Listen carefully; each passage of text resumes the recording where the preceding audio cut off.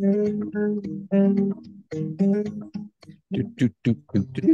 we go. My name's Todd. And this is Cathy. Welcome back to another episode of Zen Parenting Radio. This is podcast number either 730 or 731. I haven't decided yet if this is going to be next Tuesday or a week from Tuesday. Well, let's connect it to Dr. Solomon's book. When does the book come out? I'll introduce you in a second, but when does the book come out, or is it out? The book comes out, no, it's not October 10th. October 10th. Yeah, okay. So we'll connect it with that. Yes.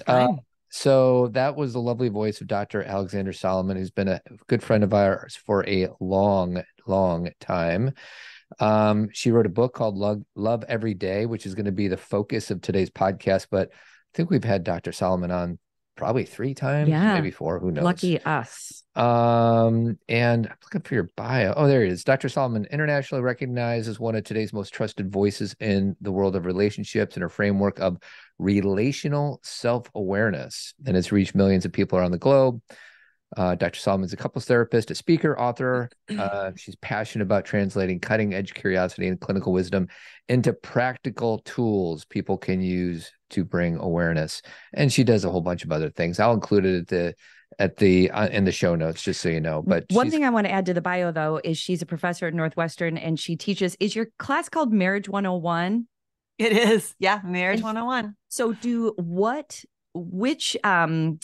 like who needs to take that class and who does take that class? Like, does every, group take that, or is it just for like sociology or for, psychology? The class lives in the School of Education and Social Policy in a major that's called Human Development in Context. So it's a lot of those folks are going to grow up to become therapists, but it is not a distribution requirement for any major, and it's open to anybody in the university. So we've got musicians sitting next to engineers, sitting next to journalism students, sitting next to future therapists.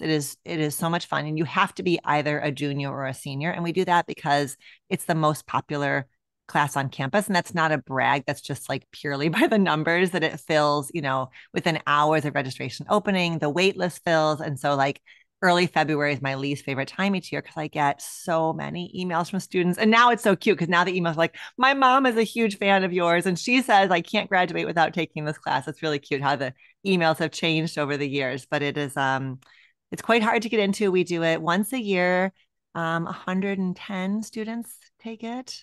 Wow. 110 students. So that's not like the small, back when I was at college, you have like the 30-person classroom, and then you get the big lecture halls, and they probably have you somewhere in between. Yeah. And it's, God love the School of Education and Social Policy because it is a small, magnificent school on campus. And to them, a 20-person class is big. Like they pride themselves on small classes. And then there's me, like this total bull in a china shop, like busting their numbers up, and they tolerate me year after year, and they let me fill up a big lecture hall. And yeah. Mm-hmm. Well, it's so interesting because Cathy and I both went to Drake University back in the early 90s. I'm guessing there was nothing close to the class that you offer. And out of like, I don't know how many major universities there are, it's 250, who knows how many offer something. And I know nothing is as good as a Dr. Solomon class, but how much, because it should be available on every college campus. And I'm guessing it's a minority. Would that be a fair guess? Oh yeah. It's been years. Every once in a while, a professor somewhere will ask me for my syllabus, which I'm always happy to share. But there's, a lot of the Christian schools will do sort of a marriage and family class that has a religious angle. And then a lot of schools will do an intimate relationships, more of a sociology class. I think what makes Marriage 101 at Northwestern so unique is it's clinical. It's basically like a semester long therapeutic journey. And all of my TAs are in their second year trained to become marriage and family therapists. So we run the breakout groups like small group therapy. My office hours is basically drop-in therapy. We're talking about family dynamics and their latest hookup, and does this person like them or not like them? So it really is quite clinical. They read, I have them read some research and some theoretical material, but a lot of it is it's very experiential. It's a lot of them looking at their family systems. One of their projects is to go and talk to their attachment figures, usually their parents, and kind of learn the story of relationships in their family so they understand the lenses and the biases and the fears that they bring in. So I think that's what makes it so unique. And I agree. And it's been sort of the bane of my existence that all universities aren't doing this. And so one thing I did a number of years ago is I made Marriage 101 into an online course, and I offer like a deep discount for college students because I want them to be, I want anybody to be able to access this material whenever and wherever, even if they can't, sit with me in the class. So, I know people are going to ask then you said you offer a deep discount for college students. Is it for all ages? Oh yeah. Yeah.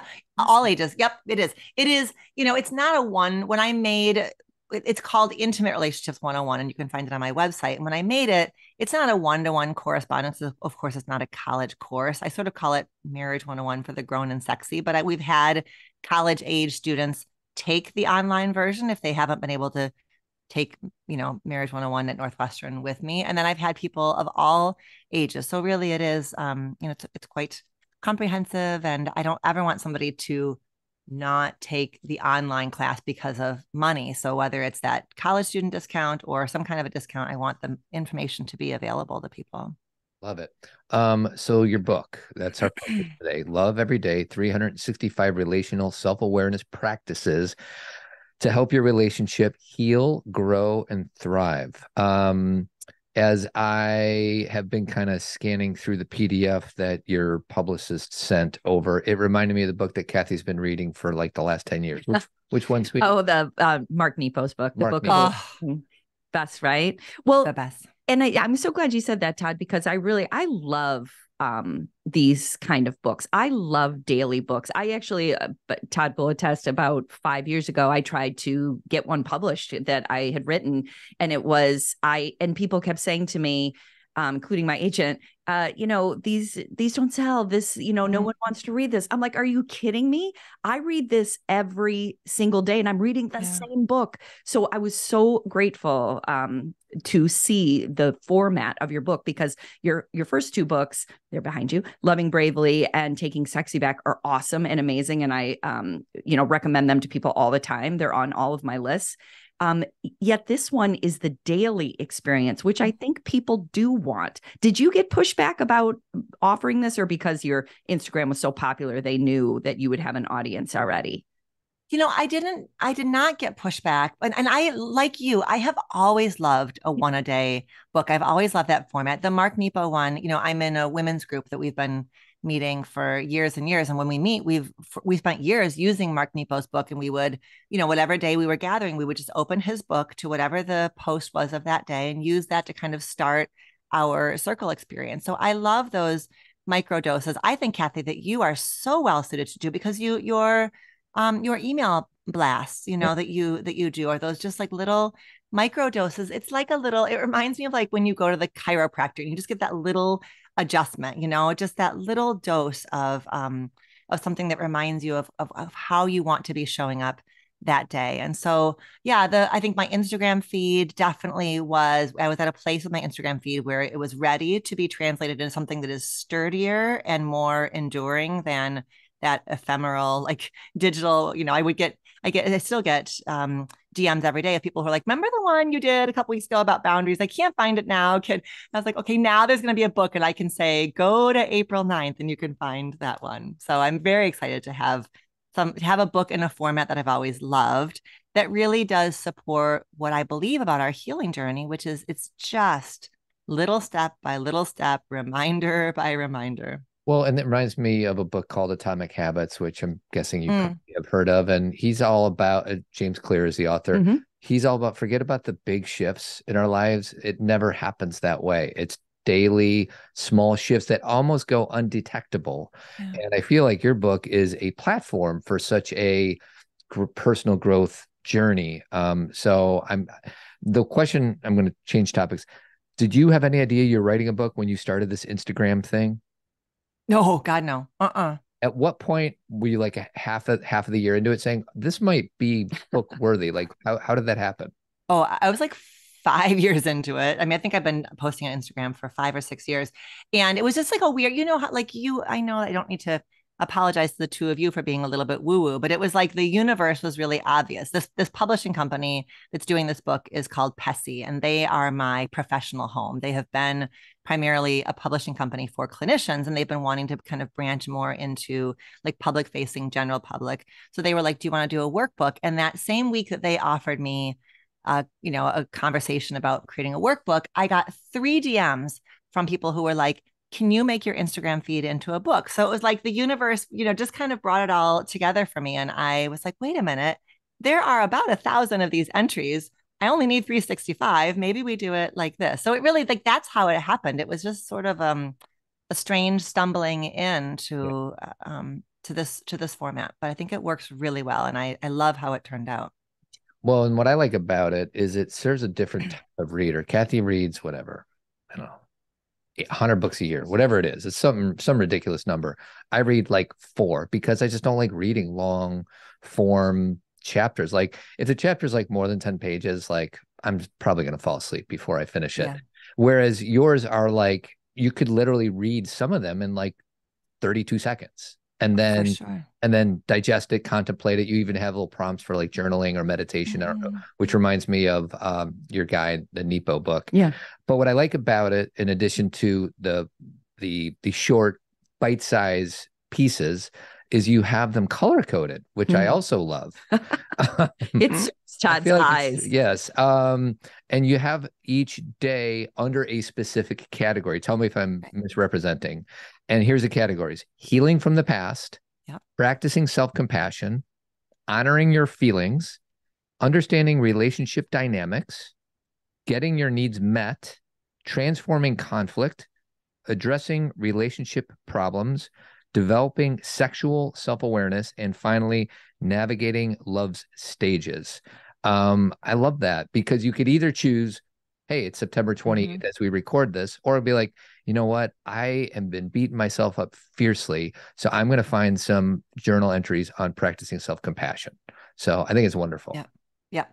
We had fun doing it that way because we like options. My team and I like options. We like to have a choose your own adventure. And so that's exactly the point of it, is if today's entry doesn't get you where you need to be gotten, then you can, look through and find a color-coded entry that's going to serve you a bit better on that day. And, let's go back. I always want to say Alexandra. That's fine. You can call me Allie. Is that okay? And it's just so natural because seeing your face, I want to say that, but I also want to use your professional name because I like my professional name too. So I want to honor that. But Allie, will you explain relational self-awareness to people? Because that's really what you focus on, which I think is probably my favorite thing about your work and what I really love to talk to Todd about as well. Like what is relational self-awareness and why is that your foundation? Yeah, it is. It's the through line in all of the work that I do, whether I'm working as a couples therapist or an educator or a wife in my own 25 plus year marriage. It is basically relational self-awareness is an ongoing, curious and compassionate relationship that we have with ourselves that becomes the foundation for healthy, intimate partnerships. We can bring relational self-awareness into our parenting, and we ought to, and into our friendships and our colleague relationships. But mostly, I kind of point the lens of relational self-awareness to our intimate partnerships, which is being willing to be a student of our own reactivity, noticing the reactions we have. And especially, I think in the two of you talk about this a lot, especially in our marriages, it is just so easy to feel. It actually feels quite convincing that if our partner would just be different, we would suffer less. Just that it's so easy to put the stress and strain and disappointment at our partner's feet and wish for them to be different. And this is not about letting our partner off the hook necessarily, but it is about keeping ourselves in the equation, looking at how my stuff plus your stuff equals the dynamics of our relationship. And so we've got to have lots and lots of frameworks and tools and practices that help us do that with ever so much gentleness, because it's also not about beating ourselves up, but it's about studying our relationship to relationships and how we don't come in with a clean slate. We come in primed to have particular kinds of hurts and disappointments and sensitivities. Ooh, our relationships to relationships. That's a great, just because that's why we're here. our ability, there's so much, you're kind of an old school self-help person like I am, and there's so much individualism in it, and it's about us, and it's about us, it's about us. And I know, just, because of everything you write about, it's really not just about us. It's about, yes, it's like this, we play with language here, but of course we need to focus on ourselves, but that's so we can show up with other people, for other people, to other people. It's really all about the connections. So I really love that. As simple as it is, our relationship to relationships, it's how we see. Sweetie, what do you think your relationship is with relationships right now, this morning? I have had a time, and I know you are now an empty nester, as you are an empty nester, period. Your daughter just went away to Madison. Your son left a couple of years ago for college. We still have a daughter at home. She's a sophomore. But two of mine left in August. And I'm not going to take this whole session up for my own therapy, but it's been really interestingly challenging. Interestingly, because I'm kind of surprised. I have been, and there's a lot of other reasons, like, just to add insult to injury, my daughter left for Italy in the middle of August. My next daughter left for Iowa, or I got it backwards. One left before the other. And then my therapist retired a week later. So I decided to her. Yeah. And that's more than just she helps me help me, and more of another relationship I had to say goodbye to. And so I haven't caught my breath since then, because life keeps going, and they still need me. Like, I think before I, just launch into me, how have you found this to be, as far as supporting your kids when they're out of the house? How has it been for you? I'm just curious. Yeah, it is. Well, first of all, I hear what a season of transition this is for you, and a therapist retiring is such a big deal. It's such a significant relationship, and I'm so happy for her and so sad for you. I feel that so deeply. I think that I knew, as we were approaching this transition, I think I knew it was going to be challenging, but I don't know that I knew it was going to be quite so gutting. Like, it's been so hard, and it's been, I think that I had wanted to make a lot of space for my Todd's feelings, because he's also emptying his nest as well. And I know he and Courtney, our daughter, they're so tight. They're so tight. And so I remember saying, I had him on the podcast. I remember saying, in this transition, like, we did a podcast like about a week before our daughter left. And I was like, in this transition, I want to hold a big space for you. Like, I want to be your rock, and I don't know that I've been able to do that, because it has just rocked my world. I really feel like I don't know who I am. And that sounds dramatic, but I remember when I was a young psychologist thinking, like, these moms, when you're a mom, you got to keep something for yourself, because your kids are going to grow up. And if you have your whole life wrapped around your kids, you're not going to know who you are. Well, I have not wrapped my life around my kids. I've had a big, robust career and lots of interests, and I still feel very much like, who am I for? Like, what am I about? Like, it just feels really, space and time feel strange. Like, the rhythm of a day feels really strange when there's not kids coming in the door at 3 or 3:30. I don't know how to end a work day. It's just, it's so profound. And I'm so in it. We're about a month in, and I still feel like I'm being worked by it, and yeah, it's a lot. And our daughter misses home and misses us a lot. And I don't talk to her about how much I miss her, right? Because I want to just be careful about that. But she also knows, so I try to be real without burdening her, I can't just like act like it's fine, but I don't want her to add that layer to what she's going through, because what she's going through is so profound, And I think that's the weird thing, is I so appreciate having this conversation with you, because I feel like, just like you, I not only have I advocated for it, self-care in your own life, as a parent, but I have practiced it. It's been a true practice. And yet right now, with my kids being and even my daughter who's still at home, I feel more enmeshed than I have in previous. I feel as they are leaving, I'm feeling more overly connected, because and that could be a grief response, like holding on to something, who am I thing. Honestly, Allie, it's an interesting conversation to have now because I'm unclear. Like I really usually don't bring things to the podcast that I haven't kind of worked through. Yeah. Today's an exception. But I said to Todd, I feel like I haven't stopped and taken a breath because just like you, I have a daughter who's traveling internationally who sometimes she's like, hey, I got off the train in Germany and then I didn't know where to go and my phone was dead and I couldn't. And I'm like, I'm like breathing, I'm going through a different kind of enmeshment and I'm using that word kind of loosely because I'm not quite sure that's what it is. It's like I feel overly connected to them. Do you have any language for me on that, or does that make sense to you? It's so fascinating. Okay, so my son has a challenge that's not a new challenge, but I am so tangled up in this challenge now. Like this month, like I can't. Like last night, I was reactive. 10 out of 10. The thing that he reported to me was very minor on the spectrum of things we've been through with him around this challenge. But my reaction was so outsized, and it's making sense as you're saying that. It's like I don't have any distance from it right now. And I think I don't know what the language is, but I think there's something there for sure, something there for me too around as there's more space. I don't know if it's a grasping, but I feel that for sure. Yeah. Todd, what do you I say? liked that word. I'm sorry, Ted, I know, okay. But I love that word tangled because I don't really like to throw clinical terms on what I'm experiencing. It may apply, but it really feels a little more, it's new to me. I never felt in control as a parent. Believe me, I'm not at all, but I've understood. And I don't understand all of the feelings I'm having. And so anyway, go ahead, Todd. Here, just for the listener. So here's how I think it is. I can't speak for Dr. Solomon, but I could speak for our family. Yeah.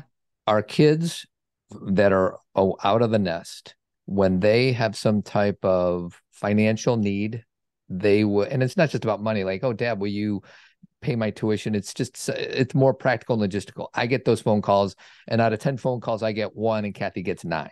And the 9 are emotionally based. So if there's some emotion that needs to happen. I love the relationship that you talked about between your husband, Todd, and your daughter, Courtney. But for our family, it is, and I'm not proud of this, I want to be very clear, but if there's some emotional need that needs to get met, Cathy has put herself in a position to be better for that phone call or that need than I have. So these kids of ours that I think we love equally will call me at certain times for very specific reasons, and then we'll call Cathy at certain times. And the problem is they're both experiencing some radical changes. Like one is going through the Greek system right now, which is Cathy and I both went Greek, but the worst part about the Greek system is the rush process. Like people get chosen based on a 2-minute video that you make. It's like the most unbelievably archaic, stupid thing. And even if it's not even that, everything you go through, just like, Courtney is right now, dorms and eating and class, everything is new and you're either understanding it or you're not. You're either in or you're out. You think everyone else is happy and you're not, it's like, and not everything is bad, but you have to be kind of moving with the experience they're having. Yeah. Mm-hmm. So, and then part 2 of my thing was I've been taking a deep dive into Dick Schwartz's stuff on parts work. And what's funny is if something bad happens to one of our kids that Cathy has no emotional response to, it's because it's not touching any of the parts of her that really hit home. And what was the example you gave to us last week, sweetie, where, she had a hard time with a class or whatever. Yeah, and it doesn't even bother me. Doesn't even faze Cathy. But if it's emotional or relational, or if, God forbid, the word lonely or unsure, there's words that just hit me. Yeah. And I know that's mine, Allie. Like, okay, so, we're talking a lot, but how I know this, yet I can't always keep those feelings from pouring through. So that's right. Yeah. That's right. Well, yeah. And I think it is like, don't you think it's around these seasons of transition, knowing stuff, only gets us so far, right? It's like the force of the transition is bigger than our like kind of rational knowledge base, kind of strategies that we quote unquote ought to have in place. And so that's, I think, why we just need our repair strategy. So like, I will have to call our son today and like own the fact that I wasn't mad at him. I was mad about the situation, and in a way that was not helpful to him, because he was bringing me something and I was having a bigger reaction. And he was like, I'm sorry, I just stressed you out like that. So I will have to now like do the cleanup of owning that, I got to look at why I'm having such a hard time titrating my reaction and having a step, and just being able to be reasonable about what is his stressor, right? Like I basically took over his stressor with my stress about his stressor. So if you don't clean it up, he will be less likely to come to you next time. Oh, for sure. Because who wants to come to an actual crazy person with their thing? Right. That's right. That's right.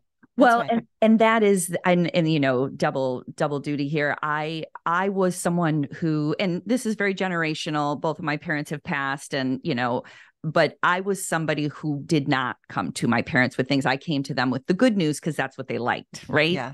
I don't know if that's super Gen X or if that was just my family, but I always had plenty of good news to share, but I was not going to share my inner struggle because that wasn't normalized, right? And so I also have like this overcompensation that when that phone rings, I don't want them to think that, that I'm not available. And this was true when they were little too. This isn't really that new. It's just, to your point, this season of shifting of how am I going to show up in this way, where I'm not, because I know there's an overcompensation of like, I don't want you to ever feel any of these things. Or if you do, I want you to know I'm here at all times. Right. Right. It's too much. And that is too much pressure for them too. So it's like, I think my big question, and, this is very connected to relational self-awareness, because it's like, is even when we've worked through these things and we know the root and we've pulled that, I don't think we ever literally pull it out, but we've identified it. Like, what is language that you use either with yourself or people where about, the normalization of this, maybe some kind of compassionate response? Because I think there's me that thinks I should be done with these things. Like, why am I still having this experience? Right.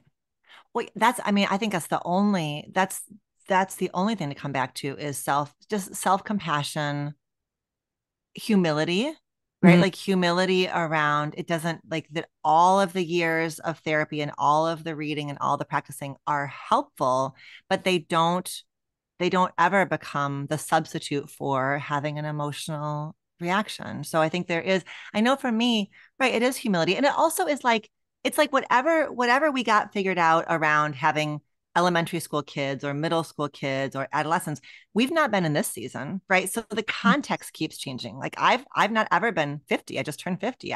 What am I supposed to know about being 50? What am I supposed to know about empty nest? So whatever skills and practices I had in those different contexts and moments, the context keeps changing. So I think that's why we will, at least I think I will, need these skills and practices and conversations till I take my last breath, right? I will always need to be in community and in conversation with people who like talking about this stuff, because I'm not ever going to be done. I'm certainly savvier than I used to be. I certainly know how to repair. Like I know how to repair with my son, I know how to repair with Todd, but I'm not yet to the point where I'm just not reactive or somehow like just stay above the fray at all times. So I think that's, self-compassion and humility and a little bit of humor, maybe, right? Like a little bit of humor that we can still get our asses kicked by all of this stuff. I know. So it's so interesting because I'm having these little threads that are all pulling together for me this morning. So Cathy, you've been reading personal growth stuff since you were like 12 years old or whatever. Go to therapy, you do 16. You do all this work on yourself, and yet you still find yourself in a struggle. And I struggle too. It's not that I don't struggle, so it reminds me of the both and. So one of my friends texted this to me this morning, and because you have it in the glossary of your book, and that's why I'm going to bring it together. Yeah, I think about Allie with both and. She uses that a lot. So my friend said to me a text, he just read this somewhere, you're allowed to be both a masterpiece and a work in progress simultaneously, which I think is wonderful. But I'm happy to read the definition that you have with both and, but I think it'd be better suited if it came from you, Dr. Solomon, of what the both, why did you put that into the glossary? It's just essential because I think we get so binary. We live in this binary. I mean, so much of our, politics are binary. So much of our like identity stuff is binary. You're either gay or straight. You're either black or what, all this sort of like either or binary kind of thinking, polarized thinking, win-lose thinking is everywhere around us. And we know that our emotional health, like really the strongest marker of emotional health is the ability to sit in paradox, the ability to sit in tension, because so much about our relationships is not to be resolved. I always cite the Gottman's research, John and Julie Gottman's research, that a full 69% of the stuff that couples fight about really actually can't be solved because it has to do with differences in values, differences in personality, differences in temperament, differences in preference. So really, for most of the things that we struggle with, we've got to find ways to sit in paradox about our relationship, that we are both, gifted at this and challenged at this. And we have to be able to sit in those paradoxes within ourselves, right? I am both a masterpiece and a work in progress. I am both fully suited to teach this content, and I am still learning this content. Like that's my biggest both and, right? Is like, and there are times when I will foreclose on one and think I'm too much of a hot mess to teach this. Who would ever listen to me about relationships? What the hell do I know?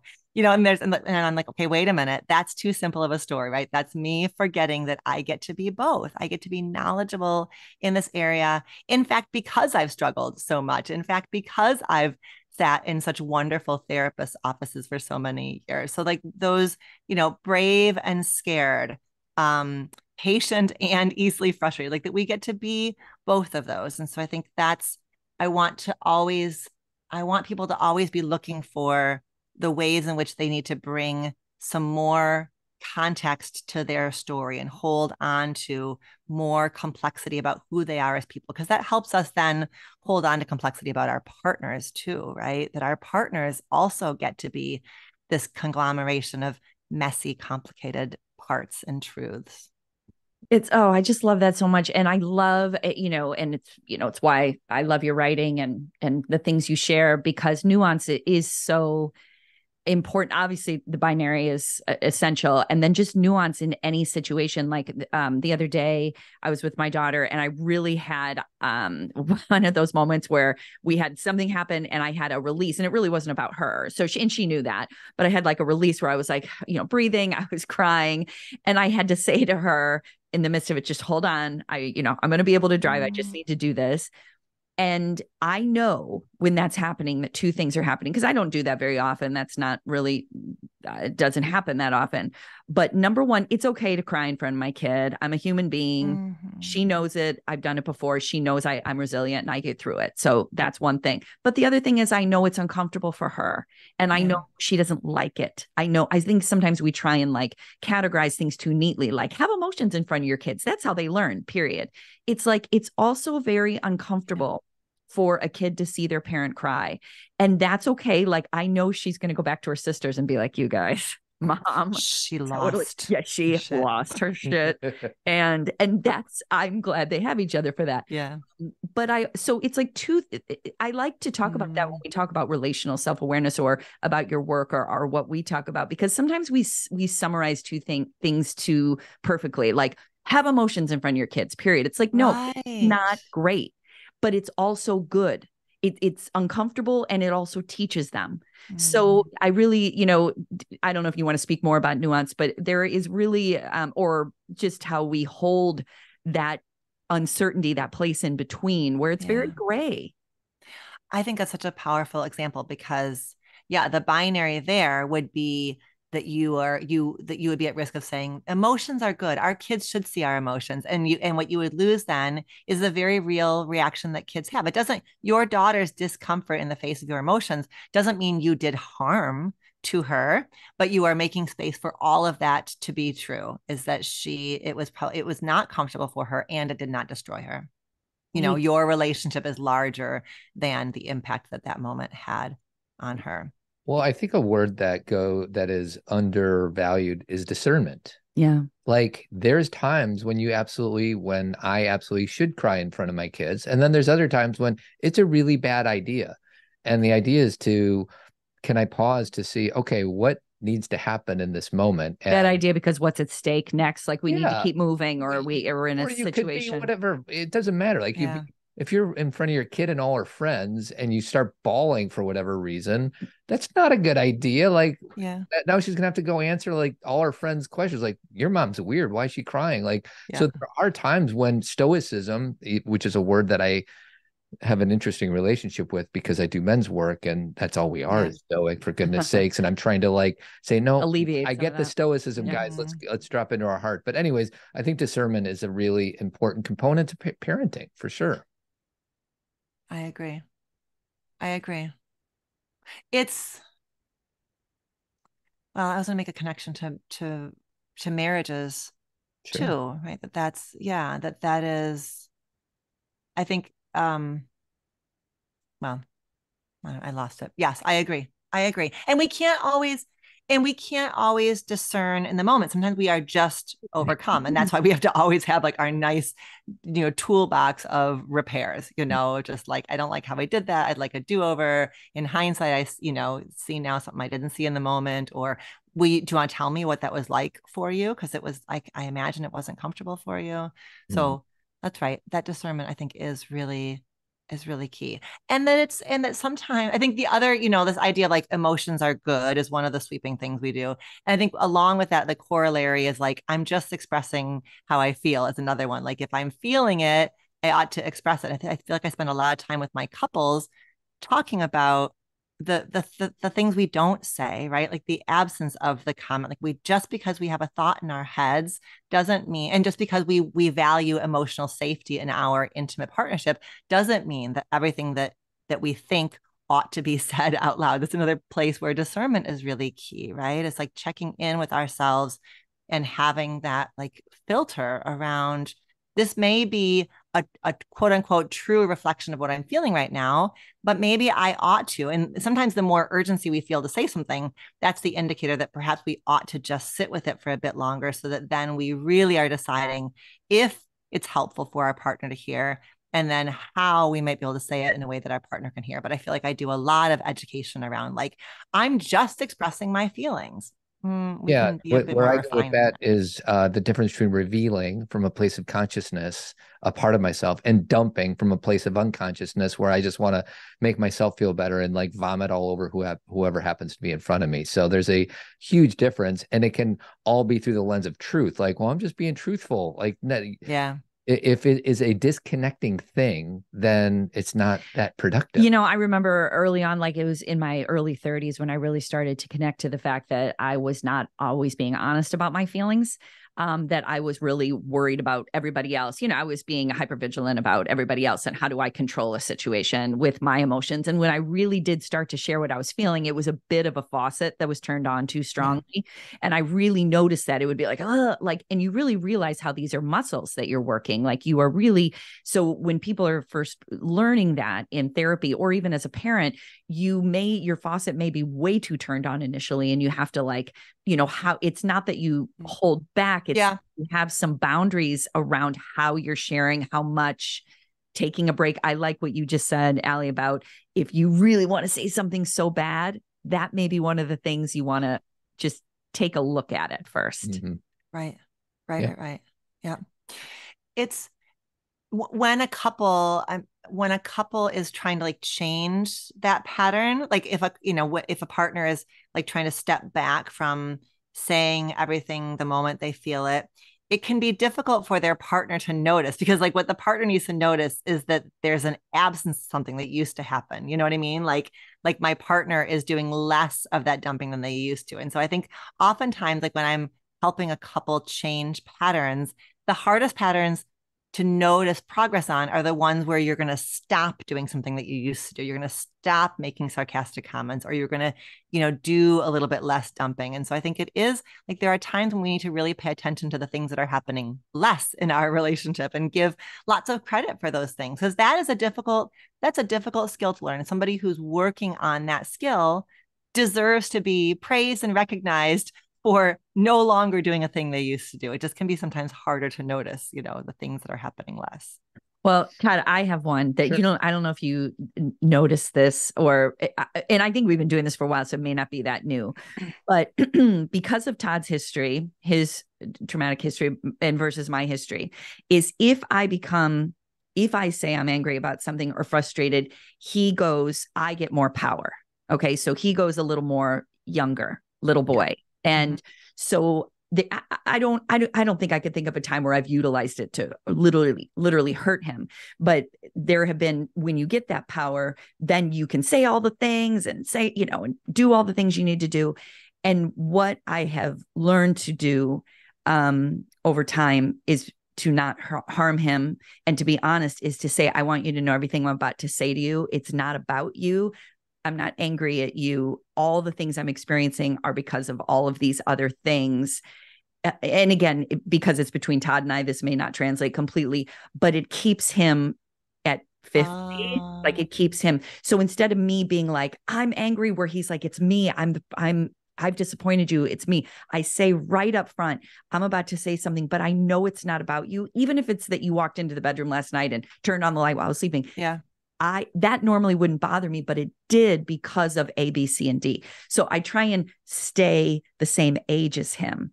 Because I can go, there are times I go kid too, but I usually come up like when we're in an argument, I get very powerful. So I get said in another way, if you get mad, maybe not at me, maybe just at the world mad. Or at whoever, it doesn't matter who. It does hit something in me because I think of my mom being mad or my dad being mad and I get small or whatever. What's great about Cathy is 97% of the time, she'll have the awareness to be able to tell me that this is not about you, Todd.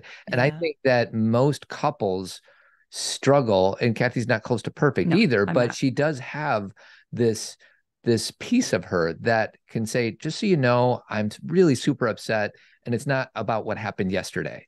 It's about all these other things. And I think that if everybody else was gifted with somebody to be in partnership who has that level of resilience, self-awareness, whatever the word is, it disarms me in a way where I can go from 7-year-old boy back up to 51-year-old man pretty quickly. That's right. And she's basically, I mean, she's doing it from a place of compassion, but it's also it's strategic for herself too, because she keeps herself in partnership, right? She doesn't lose him. She doesn't lose you to your little boy state. Okay. So Todd, I would love for you to say more about this, because I think that in the straight couples that I work with, I think it's so easy for women to miss the impact that their anger has on their male partners. I think because women have felt historically so disempowered, that their voices are so dismissed, that it's really hard for them to understand how powerfully shrinking their anger is, right? And it's not women's fault that men go into a little boy place in the face of women's anger. It's not women's fault. I'm not blaming, but I think when women miss that that's happening, and I think it's hard for men to put language around that experience of becoming small, of becoming young. And so I feel like neither person really understands what's happening and how powerful that is. It's an interesting point, because it's funny, in my men's group that I am a part of, it's a lot of that. It's not the abusive husband. It's what happens is they get really small and childlike. And Cathy and I have been talking about this forever. And my nervous system still isn't at the point where it can regulate. I mean, I think it regulates more quickly now than it did 10 years ago. But it's still like whenever that punch happens, and the punch would be like Cathy screaming at the world because something unjust just happened. Still, without exception, I feel it in my gut and it happens in my body, and I am able to work through it much quicker now because I keep working on myself. I think I'm going to be an 80-year-old man someday, and Cathy's going to be mad because we just elected this leader who doesn't care about climate change or whatever it is. And she'll get mad and I will get small. Now, hopefully I'll get small for a minute versus 2.5 hours. And I would love to like snap my fingers and make it all go away and completely let go of whatever that wound is that I acquired from when my parents used to fight with each other. but I hope it goes away, but I don't know if it's going to. Yeah. Do you, is that what you hear too? So is, Allie, are you saying that like when you're working with couples that the male response is often a shutting down? Is that what you, is this common? For sure. And a becoming young, feeling quite young and feeling scared, you know, and I think that's not a word that is a particularly comfortable word for a lot of men to use, but like it feels frightening to be in the face of her anger. And I think that's just really hard for her oftentimes to get her head around, that she doesn't understand the impact and weight of that energetic shift inside of her, because she felt historically whatever, disempowered or invisible, or, you know, like the idea of like, how am I that powerful? I think can be really hard for her to get her head around. You know, and for me, I love what you said about like, if I say that up front, where I don't, you know, I stay in partnership with the 50-year-old rather than talking to the 7-year-old, because my history then is all I want to do is take care of that 7-year-old. So I miss the boat on being able to really share what I want to share, because he goes small and I'm so concerned about him that I'm like, forget what I said. I don't need anything. I don't need anything. And again, so then I feel guilty, then I feel ashamed, then I think of power as being something that I lose relationship if I go powerful. And it's not even overpowering all the time. It's just a louder voice. It's anger, it's sadness, it's disappointment. And that can, even if you're not attempting to overpower, you know, and I'm saying this to all women and men, for even if you're not attempting to overpower, they're powerful feelings. Yeah. Yeah, it's so for some reason I'm thinking of Terry Real, and Terry Real has this relationship grid. I don't know if you're familiar with this. Oh, yeah, she works with him sometimes. And on the horizontal axis, it is two boundaried or like walled off, and the other one is complete enmeshment. That's on the horizontal axis, and on the vertical axis, it's grandiosity up top and it's shame down below. My thankfully, I just stay. When I go somewhere, I go into shame. Like I did something wrong. I feel bad. There's a lot of men out there that go into grandiosity and they inflate themselves and they direct their anger instead of towards myself. I direct it outwards. And it is it's a tricky thing. And then one other thing I want to mention is I work with men sometimes, and like the worst wound to tap into is, there's times when guys, I'm like always inviting these guys to step into their vulnerability, step into their emotional states, step into their heart. And then when they do that, there's been wives, partners who say, will you man up for a second? And like, that just sends them reeling, because their heart is wide open, like more exposed than ever. And then if they get told to man up, it becomes shame. They're like, screw that, Todd. You told me to get into my emotions. It does not work at all. And I don't know what to say to those guys in those moments, because I want to get the wife on the phone saying, what are you doing? That's right. This is what you said you wanted. Yeah. This is what you said you wanted. You wanted a partner who is more emotionally available. And then as he becomes emotionally, well, I think in some of it is what Cathy is saying, is that it can be difficult then. I think sometimes that man up is, I don't want to have to take care of you. And I think women get that wrong sometimes. He may actually not even need to be taken care of in that moment. But her go-to is, if you're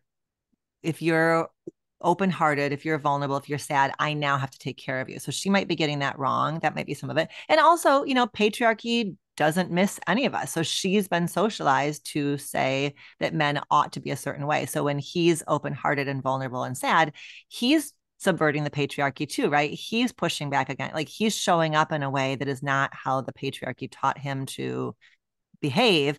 And she also doesn't know how to deal with it, because she's been taught that men ought to be X, Y, and Z way. I know that's very hard. I hear you. I find that to be triggering when I help a male partner open his heart, and then if she's not able to kind of meet him in that place. What's super topical for me is, I will say to Cathy in these moments, I'm like, Cathy, you don't need to take care of me. I'm here. I'm my 51-year-old self. And I don't know, sometimes they're just words, and I actually am still in my 7-year-old. I'm pretending to be my 51-year-old self, because I don't want her. She doesn't want a kid. She wants an equal partner. Not that we can't hold space for our wounded children, you know, inner children, but I don't know if there's anything I could do to convince Cathy this is like a session with Allie. Doesn't need to take care of me in that moment, even though I am scared. But I also know that there's a elder version of myself that knows that it's all going to be okay. But I feel like there's sometimes Cathy could sniff out when I'm BSing her for sure. Yeah. She's way too intuitive for me to just pretend. So I don't know. I don't even know if there's a question in there. It's more a comment. Well, even Cathy, even if you know it's a little bit of BS, does it help you like resist the urge to take care of him? It does a little bit, in that I feel like we're at least speaking the same place. Like I still know, I can tell by his face. There's, when you've been with a person long enough, you can tell by the way their face changes that my language in my head is that they've gone young. He's scared. He's uncertain. He wants to fix, all those things. But just him saying, I'm okay. It's a way of him saying, I'm okay. You can keep going. Or I'm okay. You can be sad. So it's not a waste. I think Todd is saying the same thing that you and I started talking about with our kids being gone. We can't not feel the things we're feeling. Right. Like we are, I wrote down, I wrote down a bunch of things you said about context, but I really have always loved the word humility. And I just really appreciate it when it comes back to in these kind of things, because the idea that we're supposed to not feel that, of course, it's okay for Todd to be scared in those moments. Of course, it's okay for me to be confused right now. Of course, it's okay that you are reactive about something that you're concerned about with your son. That's being human. And right now I'm in my very right, more teacher mind. So I can say these things very, in this way where it sounds so clear. I don't always feel that way in the experience, but So, because it's ultimately just love. Like when Todd is saying to you, it's okay, keep going, even if he's, 72% small, and the rest of him is, but it's just love. It's just him saying like, I'm having a hard time, but I want you to keep going. And even if part of you wants to take care of him, even as you have your feelings, like that's just love, right? There's something about, it's not all going to be neat and tidy. And we don't always alternate which of us is triggered, which of us isn't triggered, but there's something about that, like holding, what I'm hearing you guys talking about is you're both holding some approximation of a dual awareness of my pain and their pain, holding on to my hurt alongside my partner's hurt.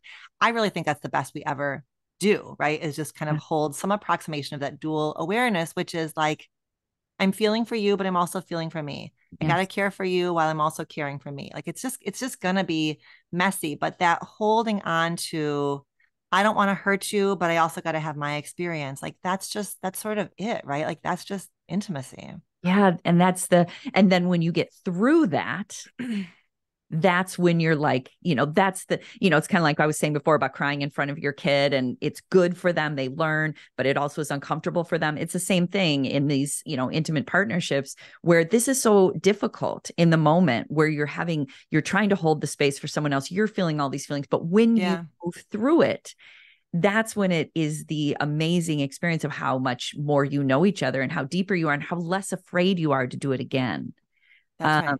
I am not afraid to bring up things with Todd ever, even when he goes into kid. I just know it's a bit of like a walk through the woods. It's uncertain, That's right. But I trust the woods. I know that there's light in it, So two things. One is, Doc, you're going to have to send us an invoice for the session. Yeah. Never. Second thing, did you say you wrote for 1,000 entries and you had to pare it down to 365?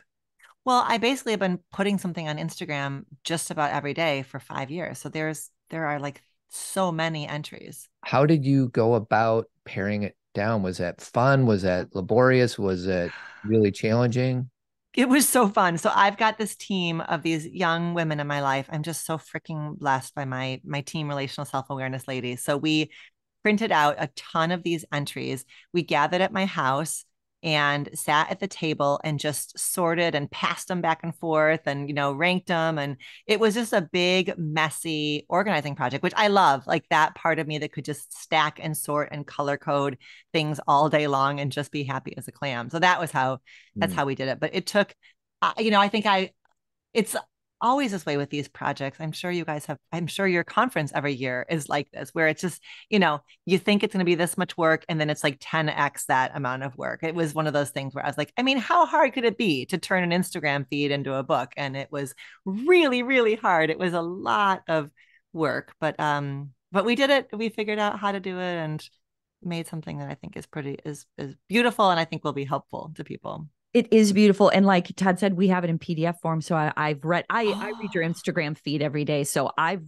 read, not that I've got them integrated, but I know the way you write, and I know the way that it's one of these things that you do so beautifully is you cover all the bases, because like you'll say something maybe that could be, I wouldn't say it's necessarily triggering, but something maybe kind of a big statement. And then underneath it, you will explain. And if you feel this way, this is, then here. And if that was difficult, maybe it's because of this. And so it allows people to feel safe in that comment, because you're pointing out all the different reasons why this could be interesting, challenging, triggering, and that it's okay. And so you kind of like always leave a nice place for people to land. That's what I think is so amazing about your writing. And I'm curious, because I find that, do you still get pushback about things? Like, do you have any trolling? Do you have any people who say you don't understand? Or do you find that because of the way you write, you're able to kind of meet the majority of needs? I think I probably get a lot less trolling than other people do. The times that I will get trolling is when I write things that are explicitly about gender and race and sexuality. Okay.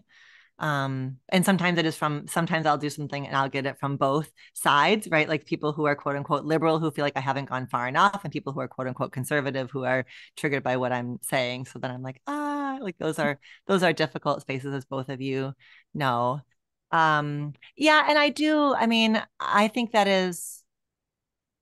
that part of my like childhood wound stuff is around a fear of leaving people out or being misunderstood. And so I think there's like a way in which I have a gift, therefore, of like sort of fast forwarding and imagining the ways I might get criticized. And so, but then I think it also is, sometimes I think there's so much context I give that sometimes it can be hard to like just see the through line. Like I think there are some writers who will they're more okay being controversial. They're okay just like saying it one way. And if you have a reaction, that's yours to deal with. I feel really concerned about people feeling reactive, because I ask people to think about hard things.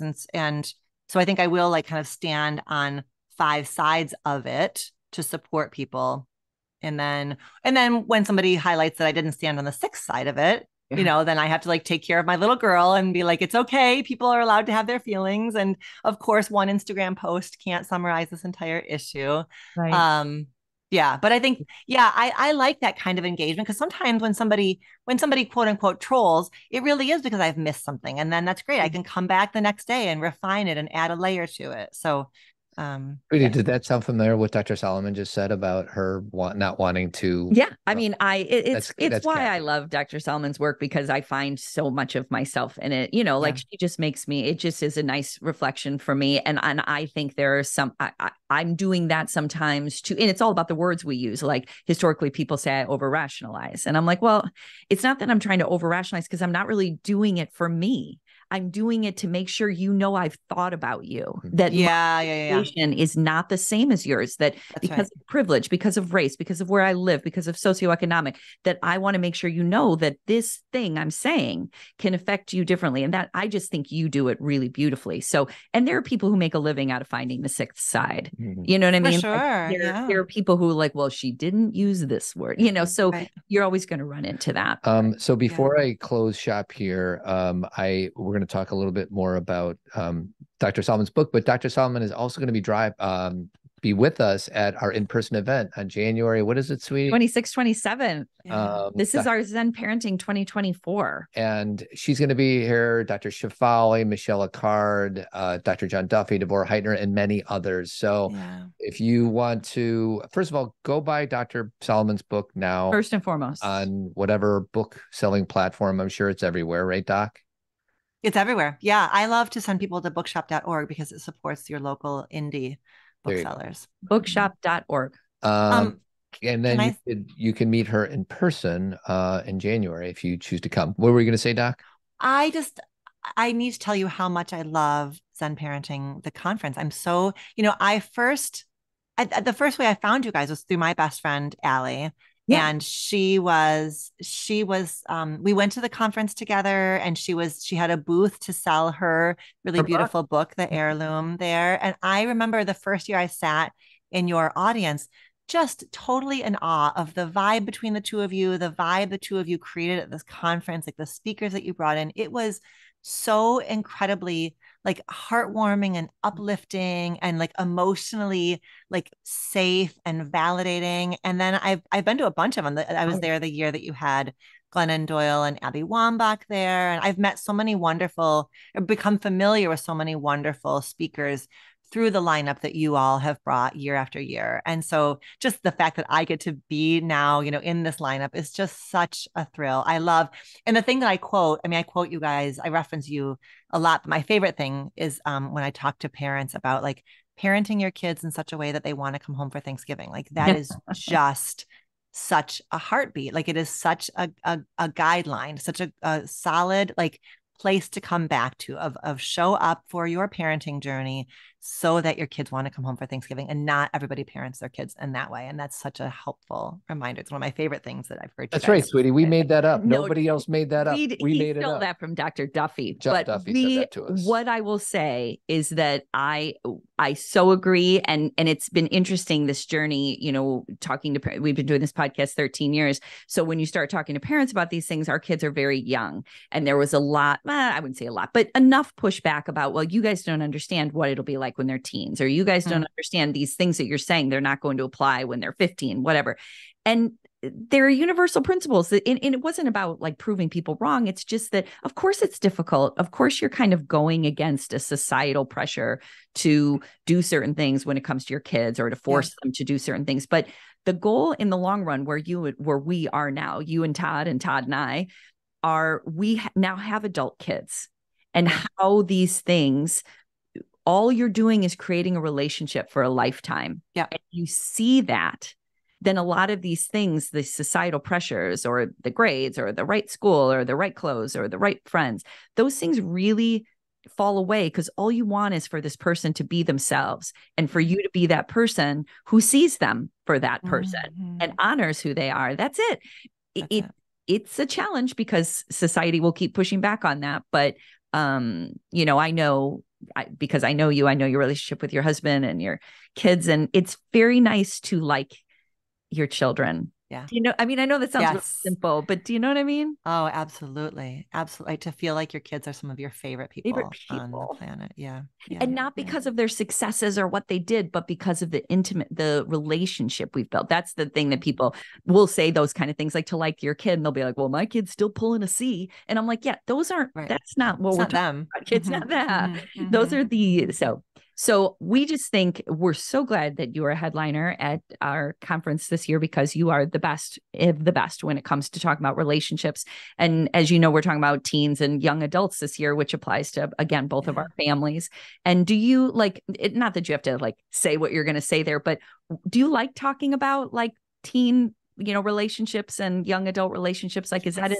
Okay. I love it. I love, every year I speak at Northwestern's like family weekend. Like they'll ask a few professors to give kind of a signature lecture. And so I use that stage as a chance to just like basically like whisper in the parents' ears around the kinds of things I want them to be thinking about around supporting their emerging adults' romantic relationships. And so I imagine that's what I will want to talk to the two of you about doing at the conference, is talking about how we as parents support our kids' dating and romantic lives, and all of the massive ways that we are going to get triggered by watching them, dating, not dating, too much of this, not enough of this. And so that's what I really want to talk about. I love helping parents kind of understand all of what gets stirred up in them around their kids' relationships.